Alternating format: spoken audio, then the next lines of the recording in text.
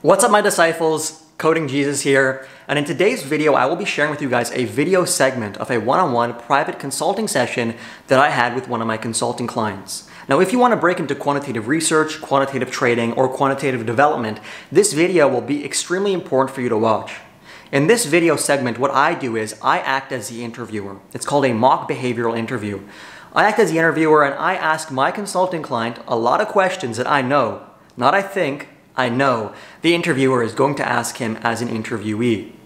At the end of this consulting session, which usually lasts an hour, but this segment is only going to be 10 to 15 minutes, I will be sharing my feedback as to how this person answered these questions, what they did well, and what they can improve on. And that's going to be this actual video segment that I will be sharing with you guys. It'll be the feedback component. Now, to provide you with some context, as a result of this person's own individual hard work and going through my resume review service, he's been able to land interviews at large names like Optiver, Acuna Capital, IMC, and Citadel. And he's currently in the intermediate stages in the interview process with all these firms, meaning he's at the behavioral interview with HR or he's at the technical pair programming interview with an actual quantitative developer. Before I go into this actual video segment, guys, I want to share with you one framework that I like to address or I like to confront all behavioral questions with, and that is the STAR framework. Situation, task, action, result. That's how you want to answer most behavioral questions. Let me give you an example. Let's say I'm the interviewer and I ask, give me a time or tell me about a time where you worked with a team. Some people just ramble and blah and say whatever and maybe say like 2-3 lines. And they don't apply this framework, and that's why they fail these really to pass behavioral interviews. The STAR framework looks like this. Tell me about the situation, the S, then the task you performed, the actions required to perform them, and the result. A lot of people miss the result.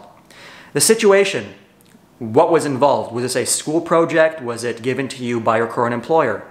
What's the task? Well, did you have to build an application? Did you have to enter data into some Excel spreadsheet? What was the action? How did you go about doing this? Did you manually enter data into the Excel spreadsheet, or did you write some Python bot to do it for you?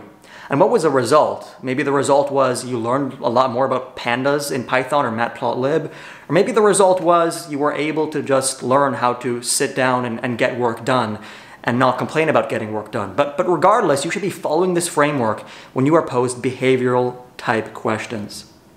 Without further ado, guys, let's get into the video segment. I'm going to start with what I remember most, and that's like the start at the end and move to the beginning. Always, one of your questions should always be, ask about the next steps of the process. Right. What are the next steps, right?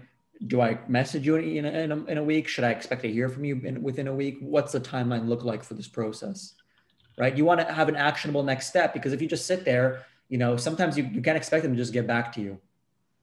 Right? So just ask about the next steps there. I liked how you talked about your favorite portfolio project and why it's a passion project. I like the fact that you said the result of that is you are more confident about learning about options. But what I'm seeing a general lack of in this behavioral interview that I saw more of in the second one was you're not using the STAR approach as much, which is tell me the situation, the task at hand, the action you did, and the result. So for example, I'm using one of your examples yourselves. The situation I had was a team project. The team project was one given to us by the professor to build an application. That's a task. The task is the application called The Hunt. My action was to initially start coding right off the beginning, splitting up the work amongst various team members. But what I soon came to realize was that when you're not all on the same page and people are working on different parts of the code base without a clear vision and clear plan, things get very messy very quickly. So what I decided to do as a result of that was have a group meeting, write out the scope, and think of a better version of what we were building. And as a result, we were able to complete this project on time before the deadline. And I learned the importance of creating scope documents for software solutions. Do you see how clean that was? You see how like situation, task, action, result that was? Yeah. That's what you should be focusing on more.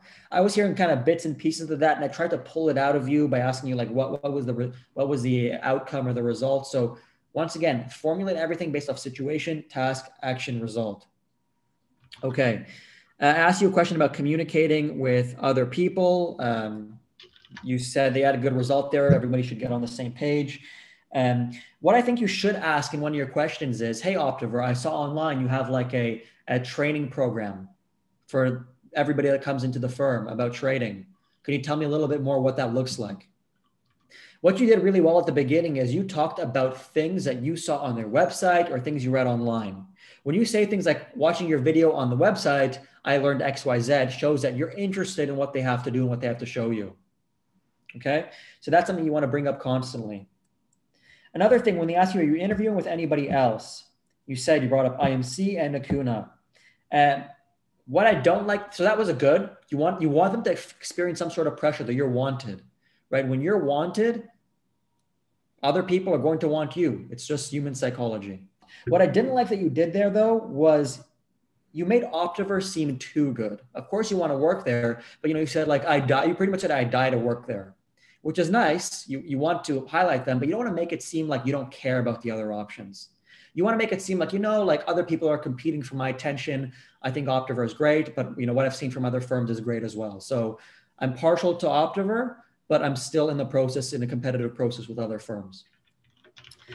What would you be interested in working on? This is a very tough question, especially as coming in as an intern, somebody that doesn't know enough about the firm, really, about what's going on inside. You should think of like a couple of things you might be curious about working on, because they might ask you this question. They might ask you, what do you think you'll be working on and what do you want to work on? I know I was asked that question when I came in, and I was kind of befuddled by that question. Kind of caught me off guard. What do you envision yourself doing day to day? That's a very similar question, right? So before same thing, you were kind of like, I don't know, it didn't seem like you really knew. And I wrote like, the answer here was a little weak. Now, this doesn't need to have like a star-based answer. You're not going through a task that you did before, whatever. You're kind of providing information as to what you think you'd be doing. And I would say, if you're very unsure, I would say something like, I think for the first 2 weeks, I'd probably be shadowing other developers. And I think I'll primarily be focused on fixing bugs, small minor bugs, and adding logging to applications.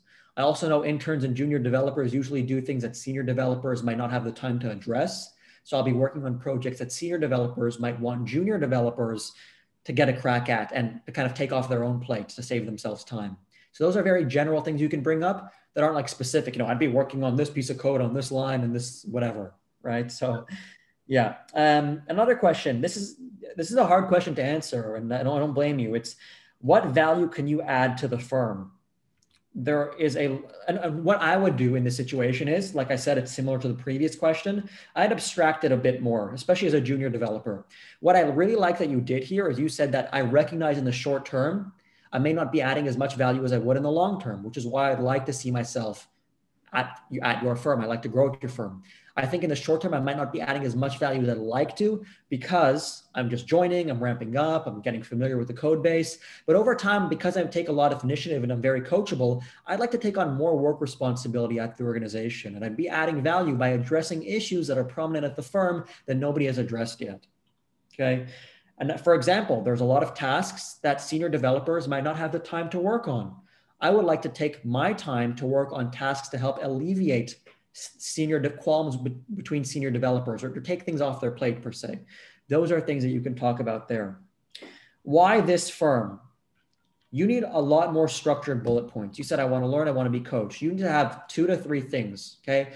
First thing is, I want to work at this firm because of the culture. I know the culture is great because I watched the video of Bethany speaking about the culture, and I think it's very relatable. She brought up the fact that your culture is always about continuous growth. And personally, that's the kind of fire that I see in myself, the fire of continuous growth. The second reason is I spoke to person XYZ at the firm, and person XYZ told me how much he enjoys working there. He told me how much he likes working on XYZ project. And those are all things that interest me as a developer. I think the problems you guys are solving are unique to the industry, and you guys are on the tip of the spear. And I'd like to be on the tip of the spear, trailblazing alongside you guys. See, that's something that I'd have more structured points then. Okay. I liked how you knew who the competitors at the firm was, who you were up against. I also liked how you talked about continuous growth as one of your points for how you manage your, as one of your points for why should we pick you. A question or something that I think it's very important to address, especially in questions that they ask you that focus on how will you solve XYZ problem. The best way, just so you know, the best way to solve a problem is to not have the problem to begin with in the first place. So what you want to do is you want to first speak about taking preventative measures to make sure the problem doesn't arise. So when I asked you, how can you manage time across multidisciplinary teams across various time zones? The first thing you need to bring up is, before I tell you how I will solve this problem, I want to tell you how I would prevent this problem from occurring to begin with. I know that sometimes it might be difficult to contact team members in different time regions. Hence, before I do everything, I will make sure to send information as to what I'm doing and what information I'll need from another team at least 2 days beforehand, such that that team will know what information I need if I need to hit them up at 8 p.m. their time. They will be in the loop. So it won't be a surprise. They won't be asking, why is this guy pinging me at 8 p.m. for something? They will already know what to expect. That's a preventative measure. A good way to deal with it, and I like your answer for this part, a good way to deal with it if I haven't prevented this problem is to understand the circumstances first. How urgent is this? Is it a short-term or a long-term task? If it's a long-term task, it can probably wait till the morning. If it's a short-term task and it's urgent, I might want to go through Slack directly. Or if it's catastrophic, I'd want to call the person. But if it's a short-term task that isn't so pressing, I'll maybe want to email this person, have them respond to me at their own leisure. That's how I'd manage my time in a cross-functional team. I like how you brought up how you personally journal. That's a good way to address the problem, but it wasn't a very direct answer. It was nice that you said I manage my time by writing things down, but it wasn't how would you solve this problem about, speaking to somebody in an interdisciplinary team. Another question that I think you could have answered better is who the CEO's name is, especially since you sent me the picture of, the CEOs. But yeah, just know his name, maybe even his first name. You don't need to know his full last name, where he was born, etc. And, when they were founded, that's probably a key date as well. I think they said something about 8 years in the run making, maybe more. I don't know. Probably more, actually. Probably a lot more. But yeah, know how long they were there for. I did like your answer for strengths: 1, coachable; 2, high initiative. But I'd like you to tell me more. Give me an example. So you say, I'm coachable. I was previously a mentor under this person, whatever. And as a result of being mentored by him, I was able to later take on mentorship under somebody else's wing. So once again, these are the questions that you need to answer in the STAR pattern: situation, task, action, result. Okay. What do you like the most? I think that's a question I also asked. I'm not sure if I asked what do you like the most about the firm or what do you like the most. It was what do you like most about the firm? I like this answer. It was very jovial. It was very happy. Everybody looks happy at the firm. Nobody's frowning on the homepage of the website. What I really, really liked here is how you brought up a point or a quote from an actual developer that works at the firm. So you said they're fine with tearing down the code and rebuilding if that's what's required. And just like I said before, just showing that you've read the website, that you've kind of read about a day in the life, that goes so far. So the more information you pull off the website to put in your answers, the better. Okay, I'm almost done here, and then I can address some of the questions you might have about my feedback here. I really like how you spoke about the 2019 annual report for the same reason that I like that you pulled the quote from the developer that was on the website. Now, I also asked about your interests. I like how you talked about reading, but I really wanted something more concrete. If you're going to tell me reading, okay, tell me what you like reading, or reading horror, reading whatever. But what I really liked is when I pressed on that question, you talked about boxing. You said the situation was I'm a boxer, right? The task is I went boxing once a week between the ages of 16 and 18. The actions was I developed my mental fortitude in a situation where somebody else would be completely scared, right? When you're boxing, you need to remain calm, not sweat it, while somebody's literally punching you in the face. So that's very hard. And the result was, you gain that mental toughness, that mental fortitude that you carry with you today. And as a result, you're better able to handle stress than potentially another candidate, right? But you just need to focus on highlighting that. Once again, situation, task, action, result. As long as you keep those 4 bullet points in your head, you can spitball everything. I mean, I've been spitballing a lot of the things that you've been talking about more fluently than you have, right? So it just comes back to practice, fluency, and the STAR method. Okay, have you worked in a team before? You talked about a project, Flocker. I like how you talked about the results. So, you were able to band together, and what you learned from that is, take the first step to address a teammate that might not be reaching deadlines. Here, I think you addressed the star pattern a lot better than in your previous questions. Let's see here. When I asked you, so now getting to the academics, when I asked you, what's your favorite course, least favorite course, let's look at the least favorite course first.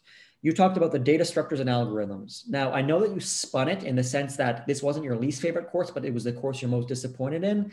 I would try to find another course. Maybe like, I didn't really like, I don't know, assembly. Not because it isn't important to understand how a computer works on the inside and out, but because it's not as applicable as other languages like Python and C++ in today's modern job market, right? So that's something I'd bring up. And also, if you say data structures and algorithms, and you say, everybody got a 90 in the class, they're more likely to grill you. They might pass that on to somebody else later, and they're most likely to grill you there. Okay, I like how you talked that you liked about software fundamentals. You, once again, applied the star-based approach here, teamwork-based, project-based, and the result was a web server that you built with the team.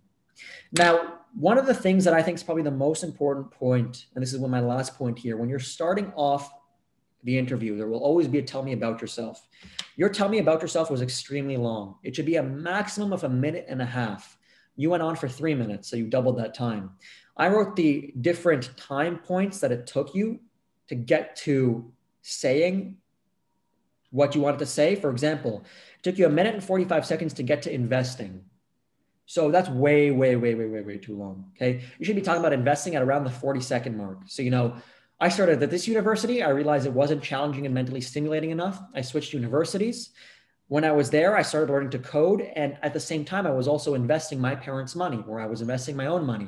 I started thinking about the crossroad between finance, investing, and coding. And that brought me to the world of quantitative trading and proprietary trading.